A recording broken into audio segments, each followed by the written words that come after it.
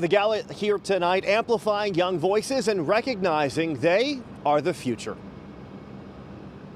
It's a really good event. You're helping the community. You're trying to make something bigger. It's Milan Fleury's first NAACP event, and tonight young people like her are honored at the Juanita Jackson Mitchell Youth Awards. U.S. Representative Ayanna Pressley speaking and sparking inspiration. The youth of this movement and every great movement throughout history, the youth have led. Many came to the convention for knowledge, others to spread awareness, and some to spread kindness. I'm just taking it all in. Help each other to become great. I really just enjoy it, give it back to the kids, because when I see the smiles on their faces, I'm sure that they feel valued. At 14, Bradley Ross Jackson is among those being recognized for his kindness campaign. I received the Youth Activist of the Year Image Award. We always hear that the youth they're next, but I really think that they are present. Anthony and Aaron Davis started a Boston-based firm focusing on social impact. They say these young people are already leading the way. You think about the Gen Z generation and how active they are on both social media, but also